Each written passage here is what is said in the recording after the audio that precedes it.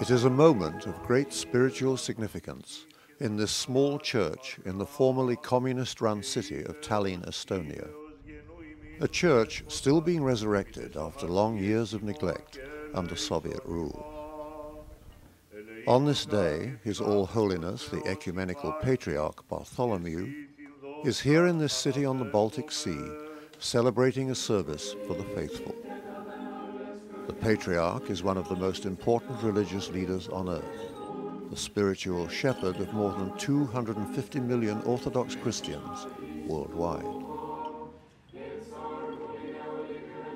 It is a day of renewal for the people of this church, but the purpose of the Patriarch's visit isn't limited solely to religious matters.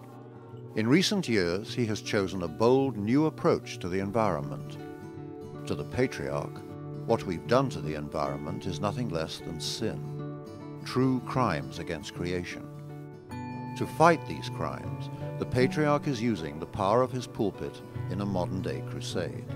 So much so, the media have affectionately dubbed him the Green Patriarch.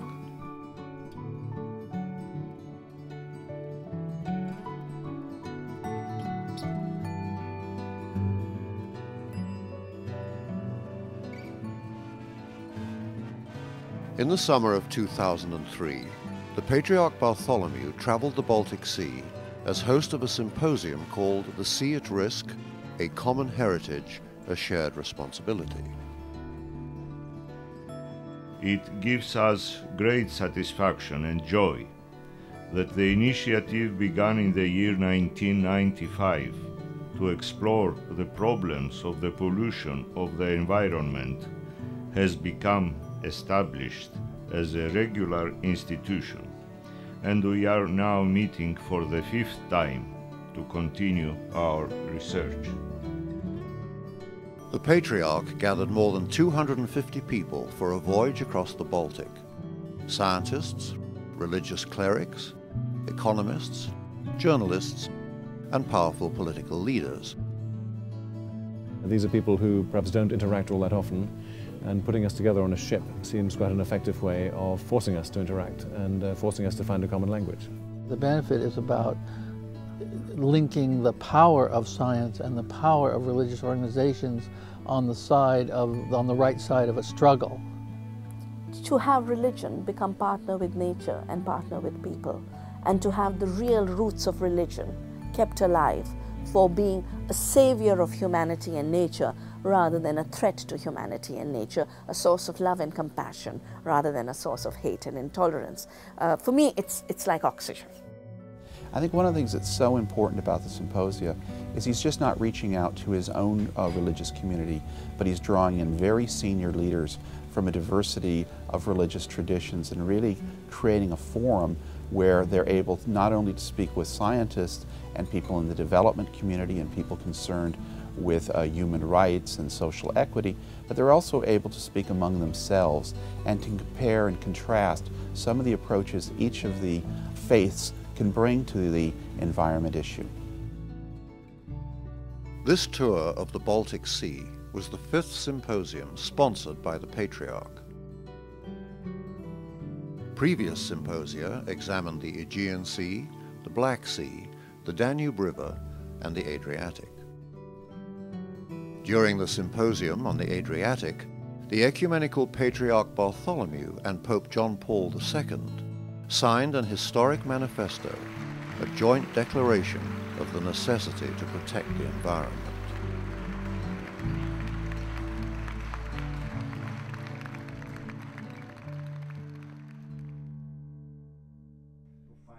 The symposia were initially intended to add a religious point of view to the thinking of scientists. But scientists are also influencing the Patriarchate. When they began the symposia, Metropolitan John of Pergamon, the most prominent theologian of the Orthodox Christian Church, said the Church envisioned humans as stewards of nature. They've now taken that idea well beyond mere stewardship. Instead, the Church sees human beings as priests of creation. We do not ask people to respect the environment simply for negative reasons, such as the fear of destruction, etc. This would be an ecology based on fear. We ask people to take a positive view of ecology, something like an attitude of love towards nature. As priests rather than stewards, we embrace nature instead of managing it. And although this may sound romantic and sentimental, this embracing of nature amounts to our very being, to our existence. The Metropolitan has been listening to scientists, clearly brooding about what they've said in the past, and he's now trying to escape from this stewardship idea to a concept which he described as, man is the priest of the natural creation. This is due, in a way, to becoming so familiar with the thinking of some of what you might call the other side, or the scientific side. For those attending the symposium, dealing with the environmental issues of the Baltic Sea was no easy task. It is a landlocked body of water, surrounded by 85 million people in 10 countries, with a centuries-old history of changing borders and politics. You don't have a single spot that has not been heavily contested. That was owned only by one group for a considerable time. It always changed ownership with accompanying wars and ethnic conflicts. Political and economic divisions frequently make consensus difficult. Poland, Lithuania, Latvia and Estonia have recently freed themselves from the former Soviet Union and joined the European Union.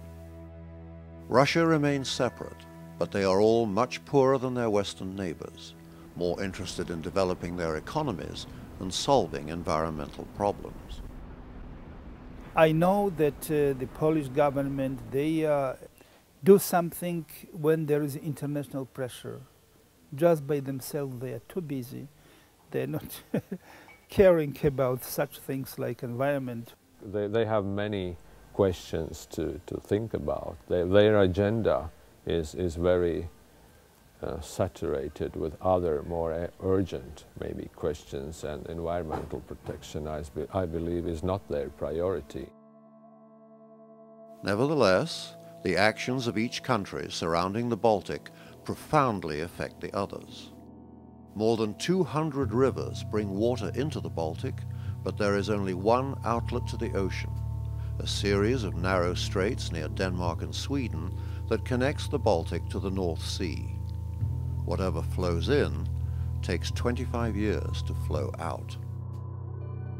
This slow exchange of water makes the Baltic basin extremely vulnerable to any kind of pollution. The Baltic Sea, in some ways, is a microcosm of the problems that face the world's ocean. It is a piece of water surrounded by people, and because of that, it responds to the pulse of human activity, both the things we take out and the things we put in. For decades, most people paid little attention to what was flowing in. Now, they've identified 800 environmental hotspots. There are huge problems. I mean, it is not a dying or a dead sea, but it is a heavily polluted, probably the most heavily polluted sea in the world. One major source of pollution comes from fertilizers used in farms surrounding the Baltic. The nutrients wash off the land into the sea and overfeed aquatic plants, creating a condition called utrification. It is the syndrome that happens when too much in the way of nutrients, particularly nitrogen and phosphorus, are poured into waters, and they encourage the growth of phytoplankton and bacterioplankton in the water column, scummy or fuzzy algae on the bottom, and tend to make the water cloudy so that sunlight, which is essential for photosynthesis on the seafloor, does not reach the seafloor any longer. The sea must also absorb polluting substances from factory smokestacks and industrial waste waters. Heavy metals like lead, copper, mercury, zinc and cadmium form a toxic sludge on the sea floor that is poisoning marine life. One of them, cadmium, is we know that this is decreasing in the seawater, but still we have in several parts in the central and in the northern parts of the Baltic Sea, we see the increase of cadmium concentration in the herring tissue, and therefore we are concerned about the quality of the food. Birth defects caused by heavy metals and chemical pollution are becoming common. This pike, for example, was exposed to chlorine bleach in its early development and grew a deformed jaw and fins. The number of healthy fish in the Baltic has dropped significantly. Symposium participants put a large part of the blame on the modern fishing industry. There was a day, not so long ago, where people talk about that the sea is not possible for man to empty the sea. Everyone talked about it. Sea is so big that it's not possible for us to take away the resources. Today, everyone say it was wrong. The fishermen are our allies in most of these attempts to clean the Baltic Sea, protect the Baltic Sea. But due to industrial fisheries and so forth, we have had unsustainable fisheries that have killed or at least greatly diminished major fisheries, especially codfish, but also threatening herring in the Baltic Sea. You know, they catch up to 1 million tons of codfish, and then it's going down, going down, going down. And when it's reached around 150,000 tons, and it's never been restored. Even fishery is stopped, the cod is not coming back. I think the answer is that we're also destroying their habitat. We are destroying the ecosystem in which little cod hide so that they can avoid predators and they can find food. And by doing so, we're losing cod. There's an enormous difference among ways we fish. Some produce very little collateral damage, and some, like bottom trawling and drift netting, are extremely problematic. A bottom trawler is a boat that pulls a net along the seafloor, and in doing so, it has 3 environmental effects. It catches the organisms it's supposed to catch, it catches other organisms of bycatch, and it disturbs the life on the seafloor. Here's a photograph I took showing the organisms that are caught in a trawl net. And what you may notice is that about 95% of the organisms by weight were not shrimp. The shrimpers call this trawl trash. I call it biodiversity. This is an untrawled coral reef off the coast of Norway in deep water, and you can see it is a home for abundant redfish. But after a trawler goes through, the ecosystem looks like this. I think everywhere we trawl, we will see that structure-loving species of fish will disappear.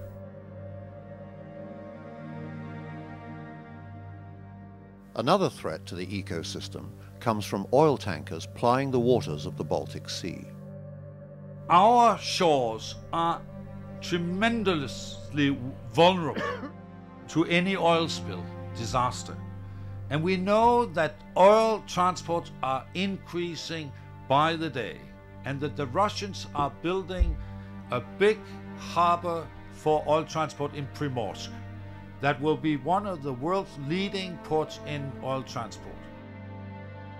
More tankers clearly means more potential for accidents. One oil spill occurred in the Baltic even while members of the symposium were discussing such dangers. Only last week we saw the sinking of the bulk carrier Fushan between Bornholm and the Swedish coast after a collision in good weather and with good visibility. Yesterday afternoon I visited the coast of Scania in southern Sweden, where thick black oil is just now invading the shores. And we all now know that this can happen every day, and we can have much more terrible accidents in the Baltic. Shipping in the Baltic opens the door to another environmental hazard: invasive species that destroy the original marine ecosystem. Modern oil transporting tankers can take several hundreds of cubic meters of ballast water in the estuary in one part of the world, and within 10 days cross the Atlantic Ocean and release this water in the estuary of the Baltic. There are a lot of invasive species in the Baltic, and we know today that we have received over 100 species. The round goby, for instance, is a bottom-dwelling fish that has moved aggressively into the Baltic and other European waters, taking over spawning grounds and food sources from native species. What's the difference between the other issues, the other threats, and the invasive species thing is that we can hope, at least, if the utrification, the loadings of nutrients or loadings of toxic substances, fishing practices are changed, we can hope that the whole system will recover in shorter or longer time perspective, which is not the case with the invasive species. When we get those invaders into the system, we will never be able to get rid of them.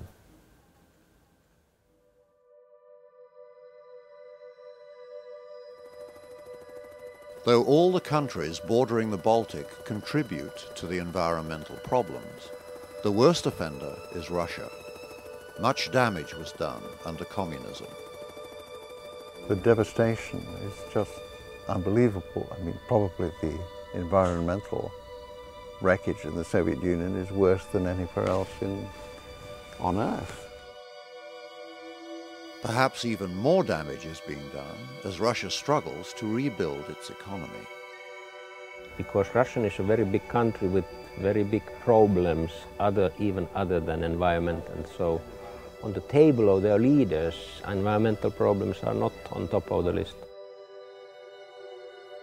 You see, when you have so much territories to use, you just move to another clean place when you have spoiled one. And that's why the mentality is different there. The difference between the attitudes of the West and Russia was highlighted when the members of the symposium visited the Curonian Spit, a bird sanctuary of untouched natural beauty that straddles the border between Lithuania and Russia. Environmentalists want it preserved, so do the Russians. But they're also interested in a large reservoir of oil there, a deposit of 250 million barrels, oil much in demand in the West. The distinction between the good guys and the bad guys in ecological sense is a little bit gray, because the western side of the Baltic have interested customers. We need the energy. The eastern exporters have the energy, and what needs to be done is not to put the cork in and say you can't do that, but to find a way of doing it with a reduced risk. In the area of the Baltic Sea, St. Petersburg tops the list of environmental hotspots. It has no water treatment plants. All sewage, agricultural runoff, and industrial wastewater flows directly into the Gulf of Finland in the northern part of the Baltic. Last weekend we celebrated the anniversary of St. Petersburg. The Baltic Sea around the St. Petersburg will not live a further 300 years if the Neva stream continues to load current levels of waste to the Gulf of Finland. One part of the solution is already underway. European Union countries have recently given Russia money and expertise to help build a wastewater treatment plant in St. Petersburg. I mean, that's a big project, cleaning water, wastewater treatment, that will do a lot to the Gulf of the Finnish Gulf and to the Baltic Sea. But there has to be more money put in if we could see rapid results. Most environmentalists fear, however, that cash-strapped Russia will continue to spend its efforts on economic development rather than the environment. That's one of the reasons the Patriarch invited Russian scientists to join the symposium. On this journey across the Baltic, they are side by side with the others, searching for solutions.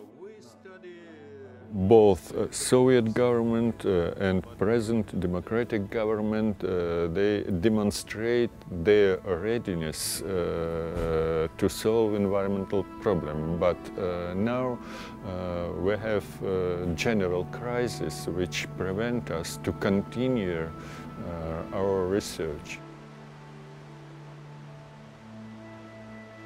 As the ship continued its journey through the Baltic Sea, the members of the symposium had a seemingly endless list of environmental problems to tackle: eutrophication, overfishing, toxic waste, oil spills, and air pollution.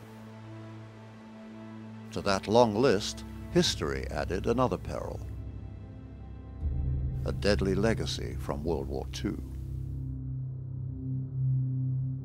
After the war, Britain, France, the United States and Russia disposed of chemical weapons captured from the Germans by dumping them in the Baltic Sea. The Allies had intended to dispose of them in the much larger and much more forgiving Atlantic Ocean, but a violent storm forced a change of plans. 300,000 tons of sarin gas, lewisite, mustard gas and Zyklon B, enough to wipe out all of Europe, now wait beneath the waves of the Baltic. Their canisters are corroding, and the chemicals may still be potent enough to kill millions. It's the abnormal situation. People don't know what should be done. In this situation,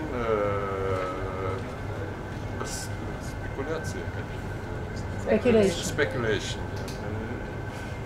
So this situation is not normal and should be normalized. What to do the next is to organize normal monitoring and normal study of this problem. It needs nothing but funding of permanent environmental monitoring.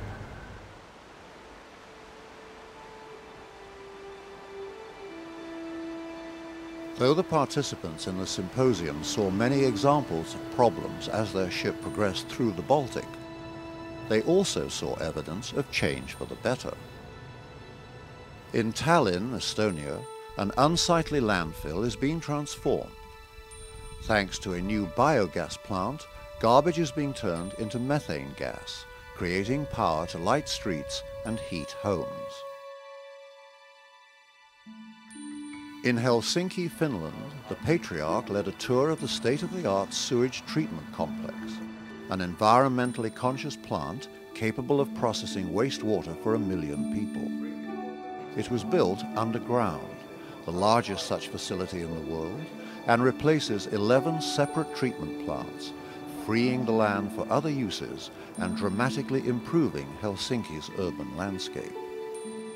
This facility is the model for the new wastewater treatment plant, now under development in St. Petersburg, Russia.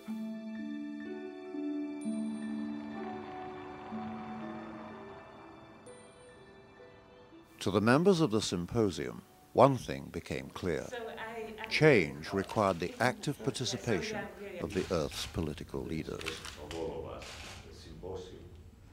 If you want to change something, you have to convince politicians, decision makers. It's very difficult to do this. You know it yourself. If you don't come along with a price tag on this change. In Sweden, scientists pressured the government to stop using chlorine in the pulp and paper mills. They convinced them that environmentally friendly paper could gain a marketing advantage.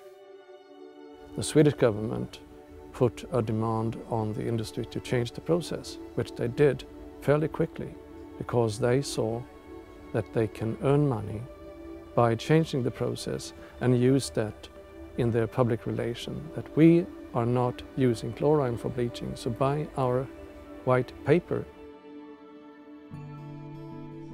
In 7 short days, members of the symposium discussed the issues of the environment in a broad variety of formal panel discussions, group meetings, and one-on-one conversations.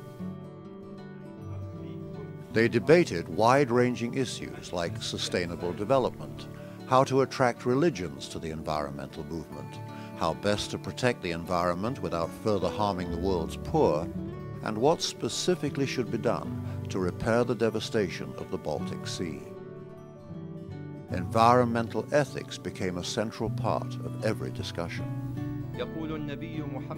Prophet Muhammad says, "Beware of earth, for she is your mother. No one does good or evil on her without her eventually telling of it. In other words, nothing can be concealed forever. Sooner or later, the people on this earth will appreciate us or curse us for what we have done, because our Mother Earth will either flourish or suffer from our deeds." This symposium seems to bring something new, or rather someone new. God is entering the arena. I was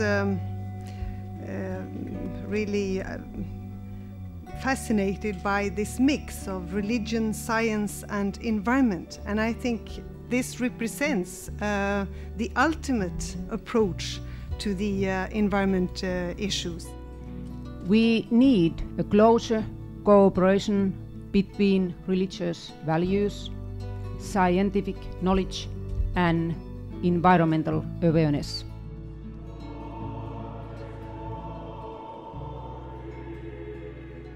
His All Holiness, the Ecumenical Patriarch Bartholomew, hopes his symposia inspire a new beginning, a beginning that will build the momentum necessary to achieve his ultimate goal, an earth as clean and pure as in the first days of creation.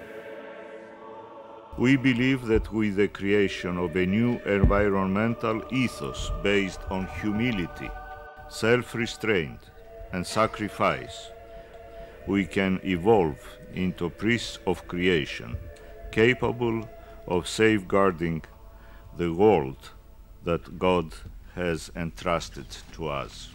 What His Holiness, the Patriarch, is laying out in terms of what religion is really about, our role in creation, what that is about, is a message that is not just relevant for religions. It's relevant for citizens reclaiming rights they are losing, and it's necessary to create another worldview beyond the market, beyond ownership, and beyond violence and war.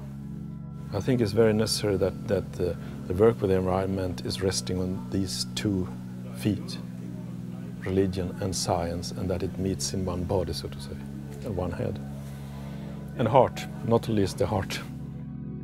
We are all born priests, and unless we remain so throughout our lives, we are bound to suffer the ecological consequences we are now experiencing.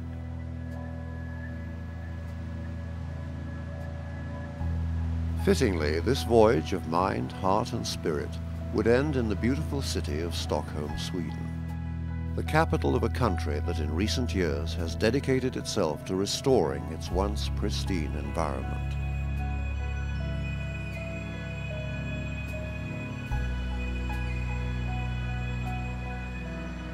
As the ship made its way to its final destination, the Patriarch Bartholomew celebrated the success of the journey they had shared in a ceremonial blessing of the sea.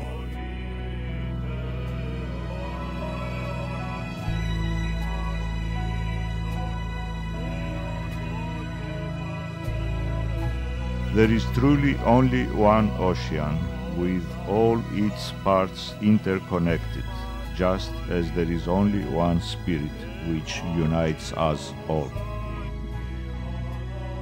If we can find the faith to love each other and to love God, Then we can find the faith to help his vast water planet live and flourish. We invite all of you to join us in pledging to protect the oceans as an act of devotion, whatever your religion may be. If we love God, we must love His creation.